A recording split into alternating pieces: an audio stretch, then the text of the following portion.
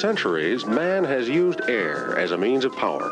The Dutch, for example, used windmills to reclaim much-needed land by pumping back the sea.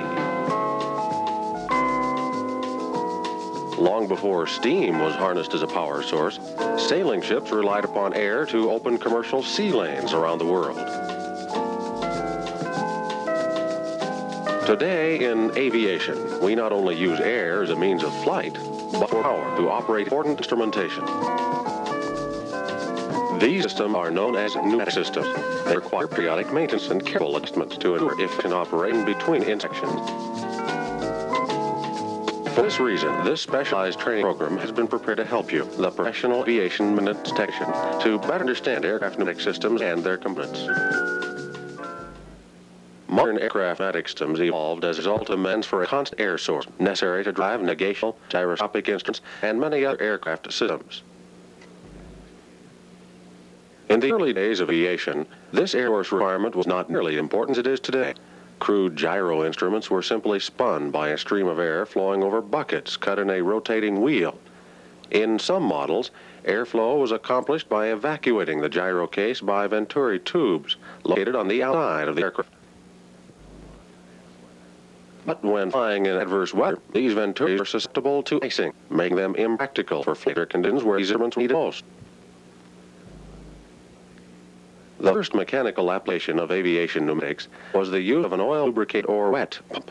This used a small amount of engine oil metered under engine oil pump pressure to achieve its sealing lubricant qualities.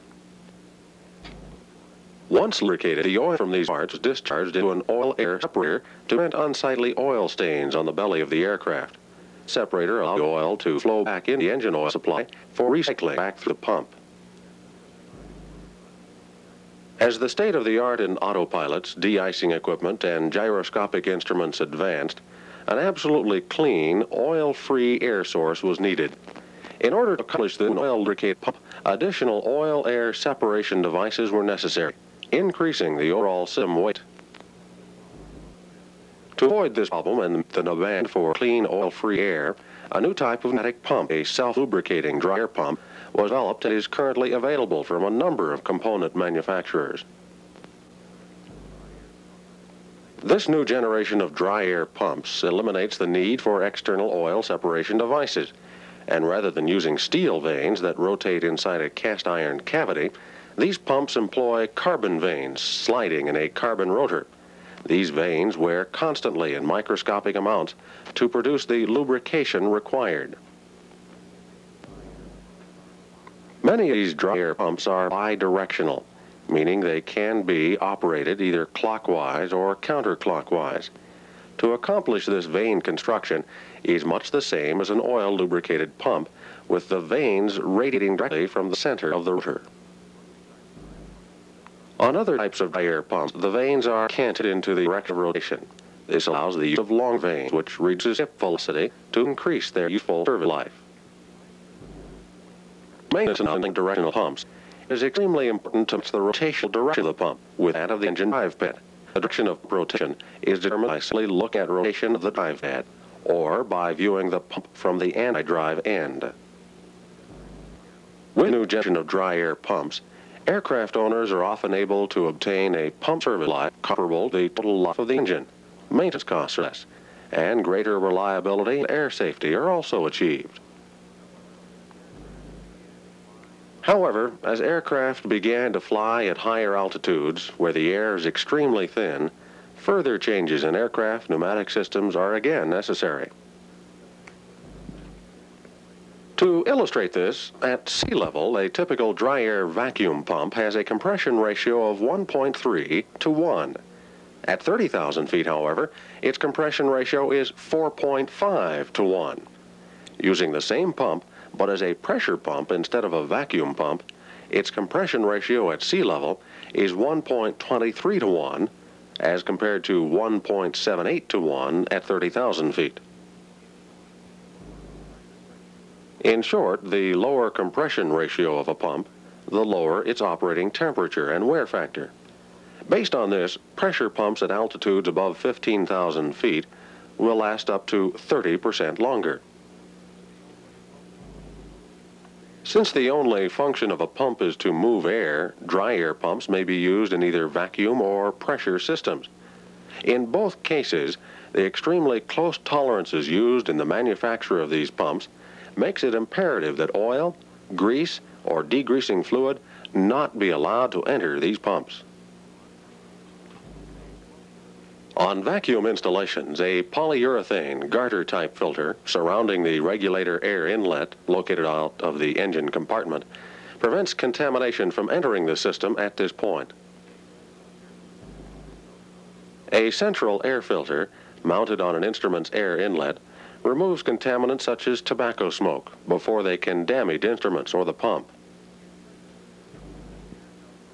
In pressure systems, the air comes from an area less susceptible to smoke and dirt, thus reducing the danger of contamination. These filter elements, however, should be replaced every 100 hours or as recommended by the manufacturer. After the air is regulated in a pressure system, it then passes through an inline filter that removes particles larger than 0.3 of a micron. Since the smallest object the human eye can detect is about 40 microns, this is indeed a very effective filtration system. In addition to filtration, the airflow produced by either a vacuum or pressure pump must be controlled. This is achieved by installing an adjustable flow controller. In a vacuum system, a relief valve is installed between the pump and instruments, so a constant low pressure or vacuum is maintained on the instrument side of the valve. This is accomplished by allowing filtered air to enter the system when the pressure is below that for which the valve is set.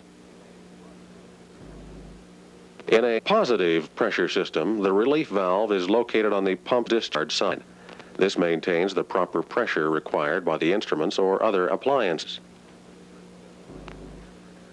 In this type of installation, air pressure from the pump acts on a preset diaphragm, opposing the force of an adjustable spring. Excess pressure beyond the regulated limits lifts the diaphragm and dumps it overboard. Another type of regulator used with dry air is the inline pressure regulator. Here, air pressure tends to seat a ball valve against the action of a spring. If the pressure rises above preset regulator limits, the regulator shuts off the line until the pressure drops. Both types of regulators operate smoothly and quietly. Some multi-engine aircraft using de-icer systems have another type of pressure regulator that constantly provides regulated air pressure for the pilot's gyro instruments.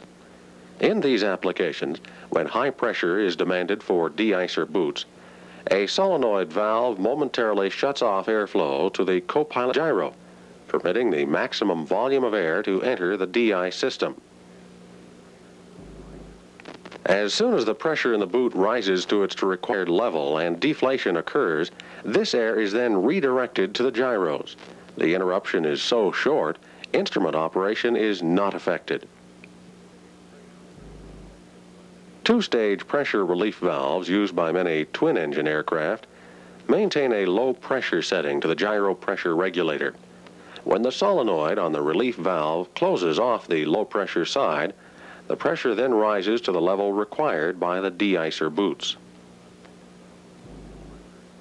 A second valve, the primary relief valve, maintains air pressure to the gyro instrument regulator.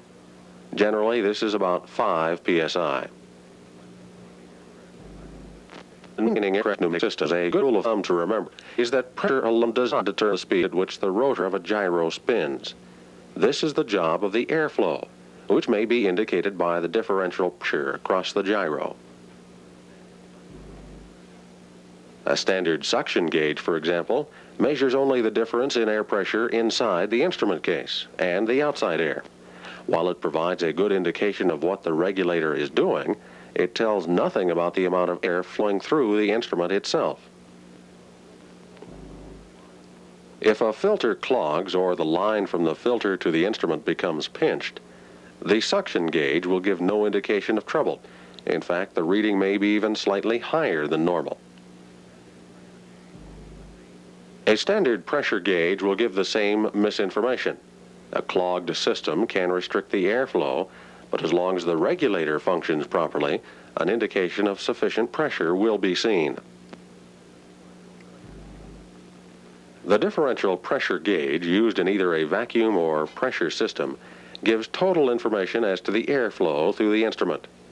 The pressures of the instrument inlet and outlet are compared, and if the airflow is restricted into or out of the instrument, the differential pressure will be noted. Since the main function of an air pump is to move air, anything that restricts this flow of air causes the pump to work harder, generating more heat. The restricted flow also deprives the pump of the cooling air it needs, thus shortening its service life. To assure that the airflow through the system is not restricted, use only fittings and lines of the proper size and design. AN fittings are commonly used in fluid lines. However, their thick walls produce restricted bores, and the fluid flow through them must turn at right angles, creating back pressure or turbulence. The use of an AN elbow will often produce a pressure drop equivalent to 10 feet of the same size tubing. In comparison, low-loss fittings have thin walls and swept corners. This eliminates turbulence within the fitting. Used consistently, these fittings will keep pressure drops in the system to a minimum. In addition, the hose from the pump to the vacuum relief valve in a vacuum system should be no smaller than 5/8 inch inside diameter. If the gyros are connected in parallel, each gyro should have a 3/8 inch inside diameter connecting line from the central filter and to the relief valve. In a vacuum system, never use a hose less than 5/8 inch inside diameter between the pump inlet and vacuum relief valve. When drawing two gyros in series, always use a 1/2 inch inside diameter hose from the relief valve to the artificial horizon first, then a 3/8 inch inside diameter hose between the artificial horizon and directional gyro. In multi-engine installations, both vacuum pumps feed into a common manifold. This manifold has two check valves connected by lines to the source indicators on the differential pressure gauge. Both pumps supply the system. However, in the event one air source fails, it will be shown by the source indicator. Movement of a large volume of air under an appreciable pressure requires a great deal of work, resulting in the generation of heat. In larger output systems, these pumps must be additionally cooled by directing a blast of air over their finned surface. In conclusion, the air used in aircraft pneumatic systems must be filtered. This air is moved by pumps and controlled by regulators. In this way, it operates our highly complicated gyroscopic instruments, autopilots, and de-icer boots to allow flight in adverse weather. Careful maintenance and inspection of these systems are important in order to achieve maximum service life and performance. The preceding presentation has been an introduction to basic aircraft pneumatic systems. Since it is your responsibility as a professional aviation maintenance technician to keep these systems at their peak operating efficiency. Part 2 of this presentation will deal with the entire pneumatic system, its maintenance, and troubleshooting.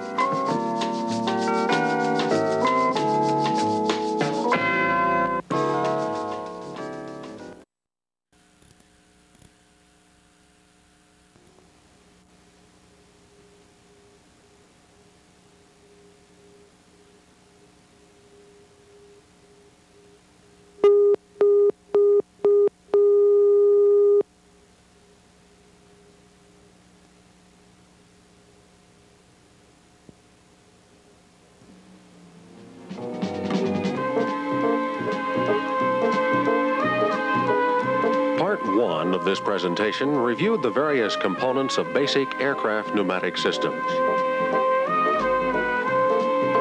We are now ready to discuss the general requirements of the entire pneumatic system, its installation and troubleshooting. Since the pump is the heart of a pneumatic system, we must clearly understand how it functions to service the system effectively. Often, a pump will fail because it has been overloaded or overworked, rather than through any fault of the pump itself.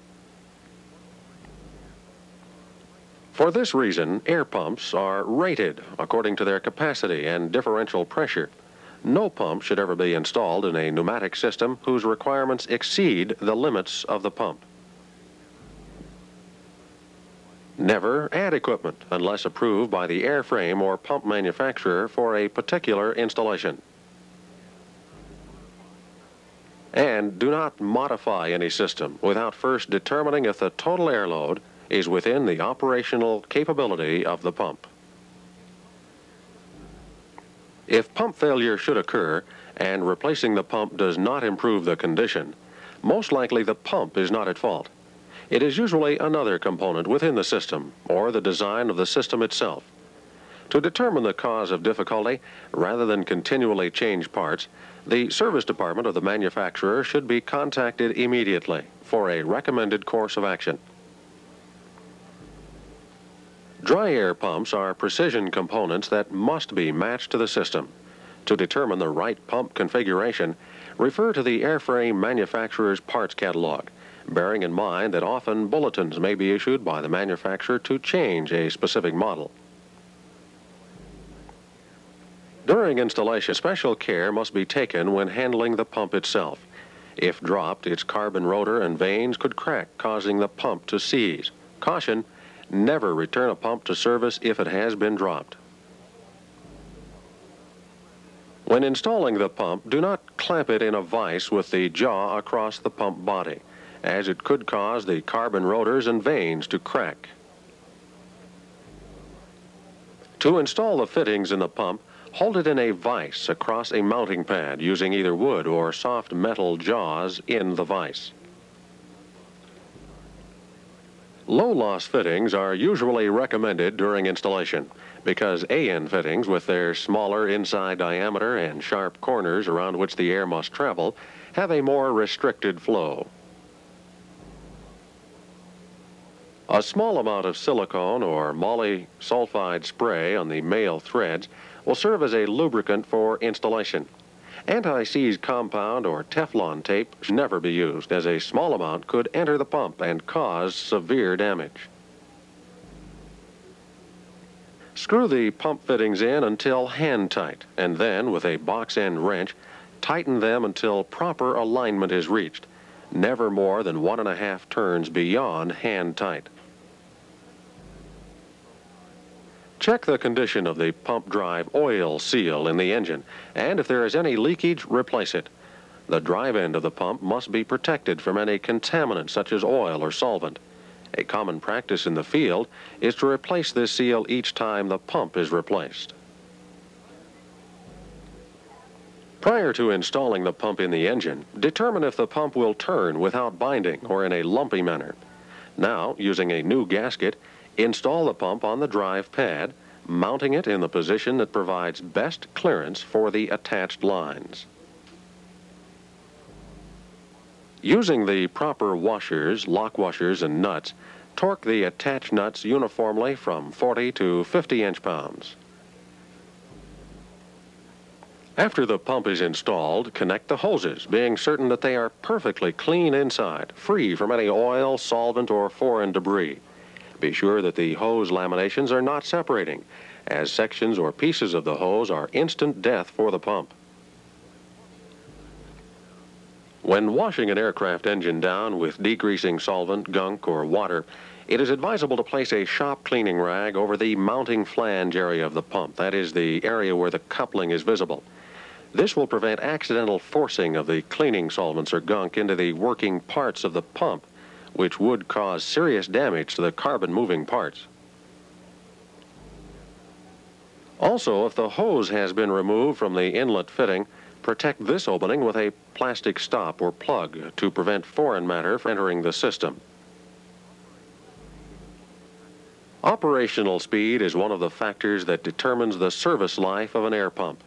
Some engines have pump drive pads with a speed of 1.5 times faster than engine speed, while in others the speed is the same as the crankshaft.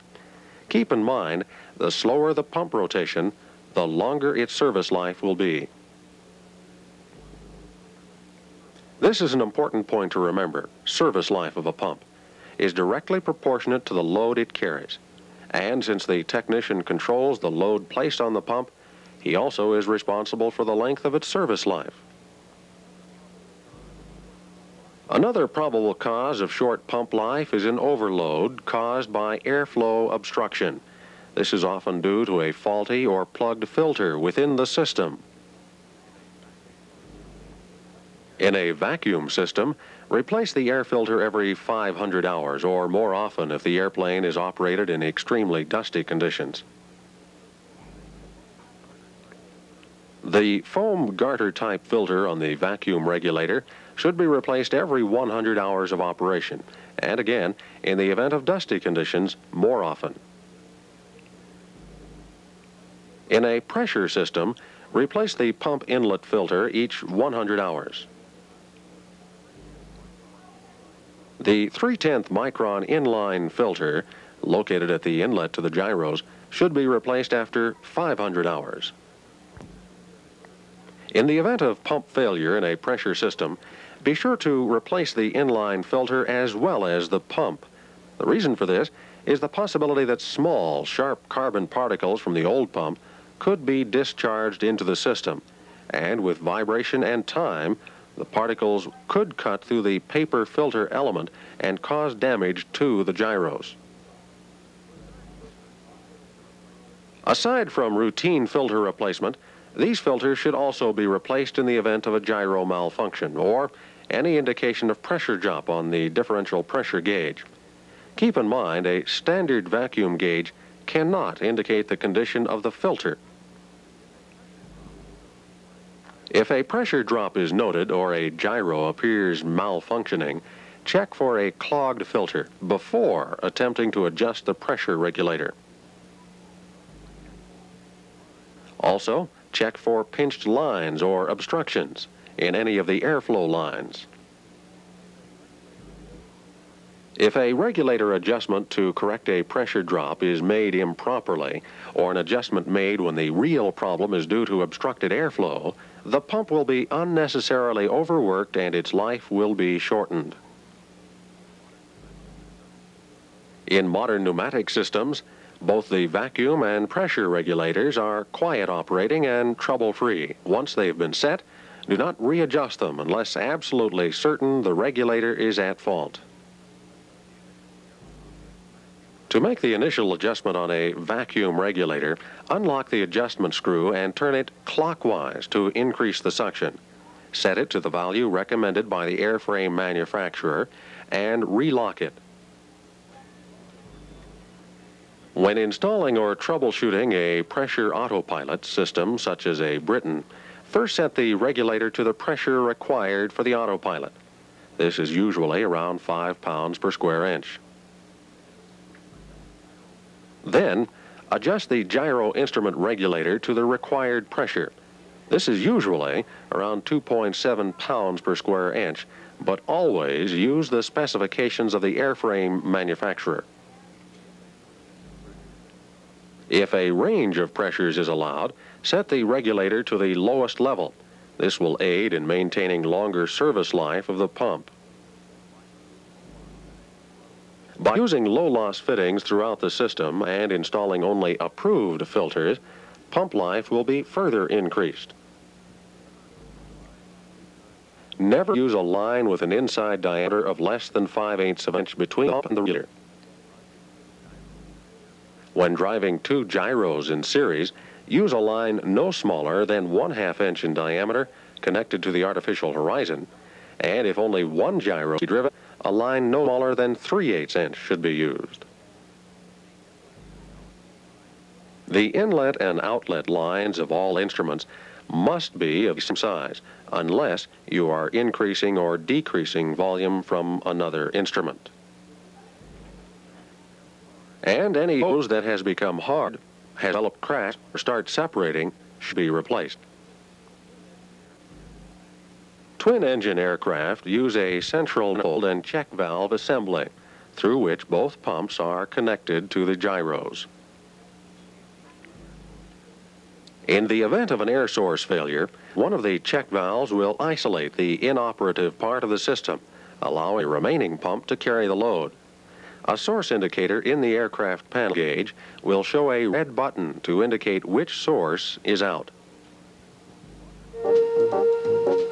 Modern pneumatic systems provide the muscle for autopilots and de-icer systems, as well as the air power for the gyros.